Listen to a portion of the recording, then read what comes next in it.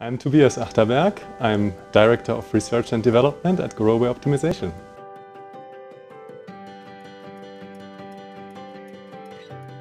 So we at the Gurobi R&D team, we are all scientists by heart. So the fact that our research can actually be used to get some algorithms that are useful for practical applications, that's a very fortunate coincidence for us. So we really love what we do. So working on algorithmic performance is just like sports. You want to be faster and faster, and then the good thing is you can actually measure your success. And if then after 2 weeks of development you get like the next 2% performance improvement, that is something that the team is really enjoying if this happens.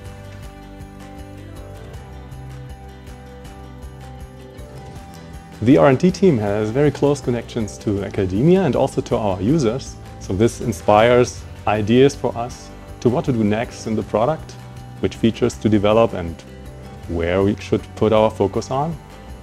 So in order to put a new feature into the product, various things have to come together. So one thing is that the whole R&D team together decides that it's a useful feature that would be useful for our users. The marketing and sales have acknowledged that this has some business value. And most importantly, I would say, there must be at least one person who is really passionate about this idea and takes ownership.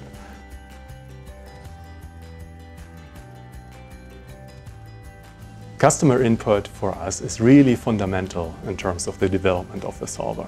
In the solver development, there are so many different corner cases that you have to deal with, that without a large real-world model database, you would just not be able to develop a solver that is useful for practical applications. Customer models help us to find bugs in the code. They are really essential to improve performance of our algorithms.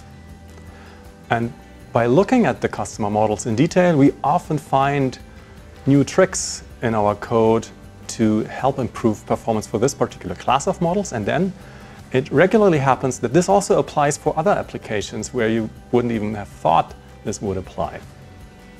And finally, the customer input that we get, so like for feature requests, this also often enables us to get a broader sense of what our users want to have and then to develop the product.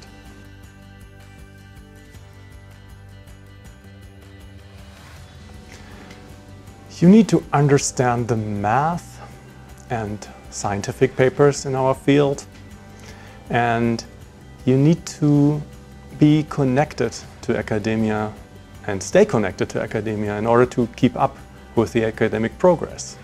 Moreover, you have to have lots of experience with algorithm development, and you need to think constantly about corner cases when you develop those algorithms. You just can't write down a simple algorithm and think you're done. You always have to think about what happens if the next model has 10 million variables and you get into this algorithm in this corner case. So will it take way too long? What should you do about it? Another very important aspect of our work is that you need to understand statistics.